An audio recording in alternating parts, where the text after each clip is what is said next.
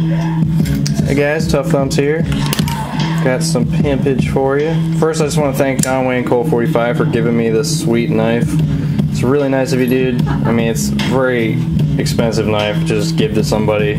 I appreciate it, man. So thanks a lot, and I'll be loving this thing for a long time. Kidding.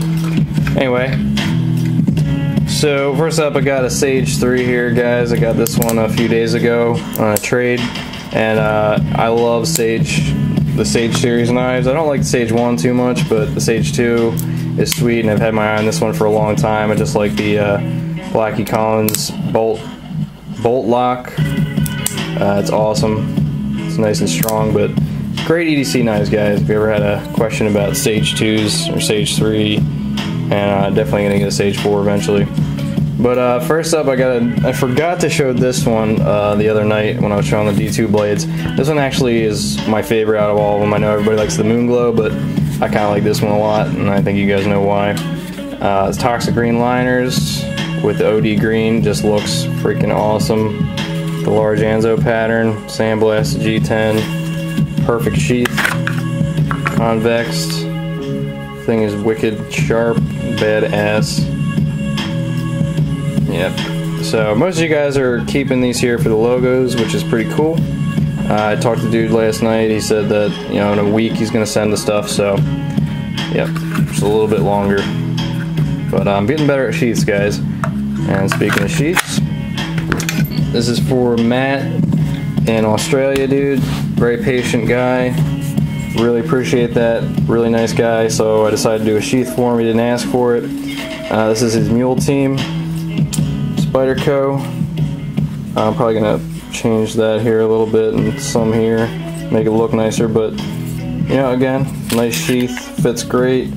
This is the S35VN with the Tiger Stripe orange and black G10 with orange liners. Everything's orange for Matt as usual. And Matt, I did do your military, but that was the one I did left-handed by accident, so yeah. When I get more Tiger Stripe, I will be doing that one again. But yeah, the sheath just fits perfect. It did scratch the blade. I gotta get used to that one. But, you know, I'll fix that up for you, dude. No problem. So that's that guy. And also for Matt is a Tough Toad. I haven't shown any of these in a long time. This one's really sweet.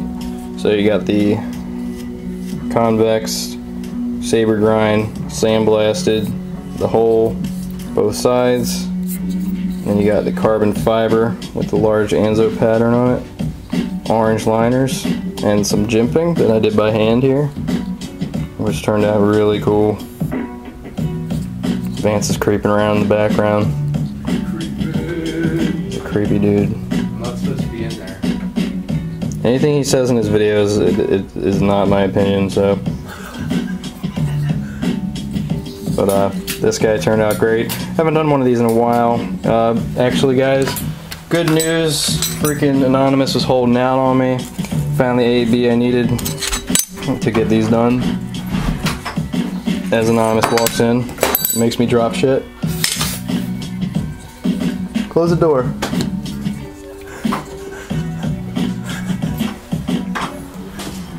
Let the fucking cat out. Come on. The low ride pocket clip, sandblasted. Some black hardware there. Goes all the way through to keep the backspacer on. Some jimping up top, which is very nice actually. Feels good. And the jimping on the back is the first time I've done it. It's really cool stuff. This thing works really good with that. It's a very expensive file, guys. You're like 75 bucks, but you can do some perfect jimping with it. And next up, how's that Vance guy made me do a knife for him.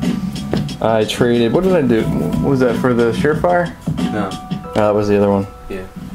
This one was for blowjobs, I think. I wish, motherfucker. Sick. So this is the one-of-a-kind titanium neck knife here I did for Vance in exchange for something. I forget what it was, though. What did we trade for this? Money? Bally. Oh yeah, that's right. Benchmade bounce on. But as you can see, sheath fitting perfect. Nice retention. Didn't scratch the blade, which is mind-blowing to me. You got the sandblasted anodized, heat anodized blade, which makes it a really dark black. This one has a swedge on it, which is semi-sharp. And this one is thicker titanium, which I have not done yet. It is a chisel grind. Is it? No, this isn't a chisel grind, that's right. It's full convex, sorry. And I did grind this one myself. This one has jimping, like some pretty aggressive jimping on the top. It's all rounded up there, which turned out really nice.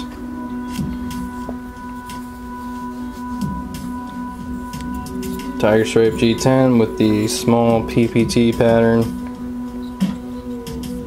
Heat treated or heat colored the screws as well to match the rest.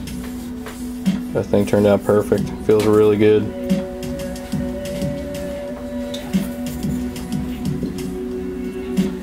I'm sure you'll be seeing on his channel with some of his paracord work on it.